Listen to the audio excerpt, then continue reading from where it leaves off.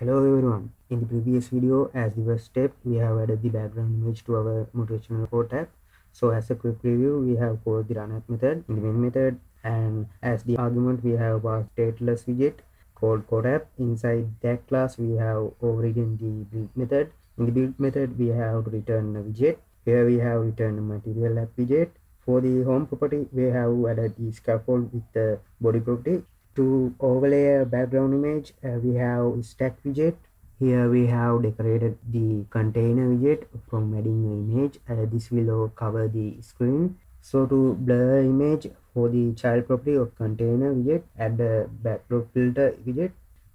This widget allows us to apply filters to existing painted content. So this backdrop filter has a property called filter to add filters. So to add blur filter, we have ImageFilter class dot blur open and close bracket name constructor, and this takes two arguments, sigma x and sigma x to blur x-axis and sigma y to blur y-axis.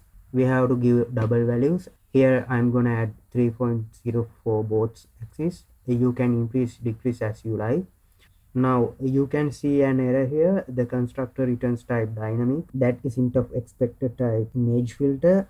That because we have to import another package called Dart UI, and this package is the way to add image filters. Now let's run our app.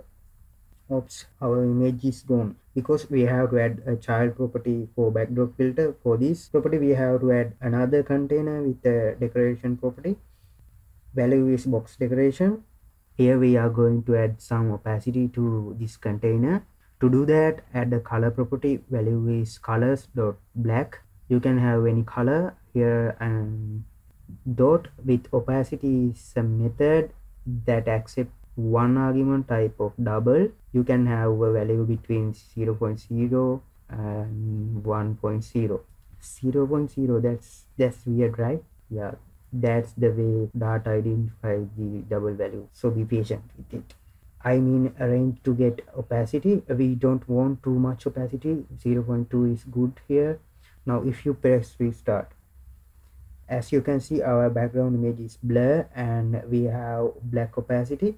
The reason is we have to add container to this backdrop filter is actually we have to add blur filter to a decorated container instead of an image. So if you don't add this color with opacity, you won't get the blur effect. If you don't want opacity, change this to 0.0. Okay, now we have blurred our background image with some black opacity, and in the next video I'll show you how to add frosted glass effect like this. So if you like this video, press like button, also leave a comment, and please subscribe to my channel. That's a big help for me and you won't miss any video. Thanks for watching. See you in the next video. Bye for now.